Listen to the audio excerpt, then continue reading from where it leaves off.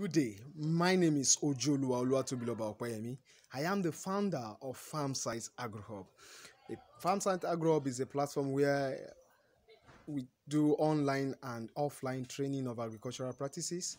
And the primary focus of Farm-Sight Agro Hub is to see that sustainable agriculture through permaculture is sustained in Nigeria and is achieved in Nigeria. As we all know that the goal 2 of the SDG is all about zero hunger, our passion has been to fulfill and also to achieve this goal even before the benchmark 2030.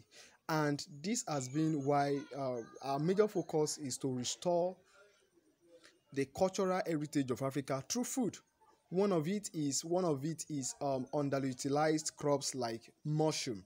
For instance, in our company, we do mushroom production, whereby we have mushrooms produced, both oyster, medicinal, and non-medicinal.